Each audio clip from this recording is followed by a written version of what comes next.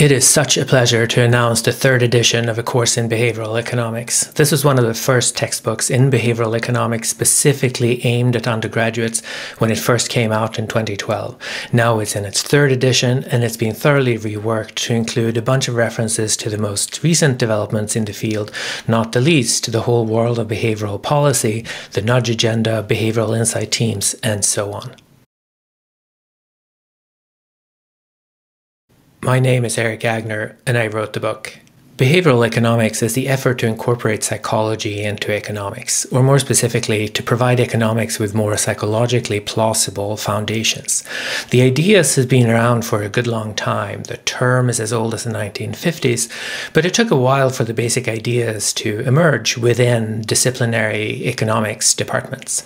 Now it's taught all over the world, top departments everywhere, the ideas appear in all your journals, and so on. Who should learn behavioral economics? Well, these ideas are really for everyone. If you're in economics or planning to go into economics, these ideas are now sufficiently mainstream that everyone needs to know what they're about.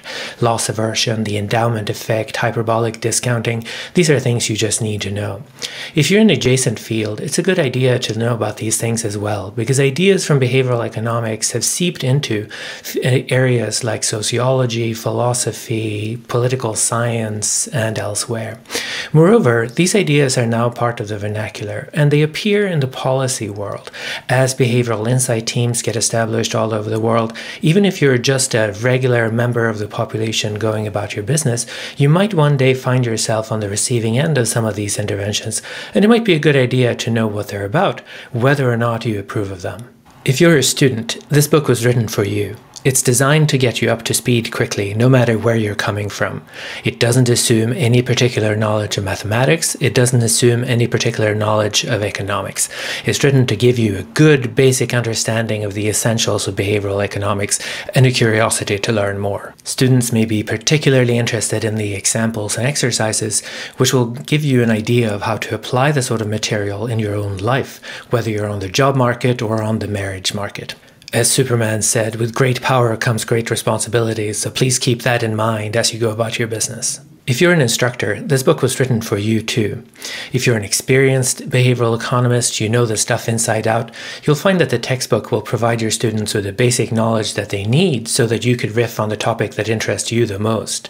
If you're new to this, you were assigned to teach this course, or you chose to teach it for the first time, you'll find that the textbook provides you and your students with a steady progression through the basic concepts that will allow you both to get up to speed together. For instructors, there's a series of ancillary resources available online. Once you get access, you can download PowerPoint slides for the entire book. You can download sample exams that you can modify as you see fit. You can find a bunch of different syllabi designed for a number of different needs that you might have, and you'll find some additional resources that you can use in the classroom running experiments with your students to illustrate central concepts of the book. The book has been thoroughly battle tested through many generations of undergraduate students.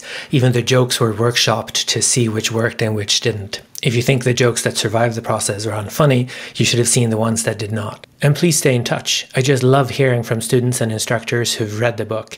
I want to hear about what worked and what didn't, and I want to hear about how you use these ideas in the real world after you are done reading it. Get in touch with me via email or Twitter or whatever works for you.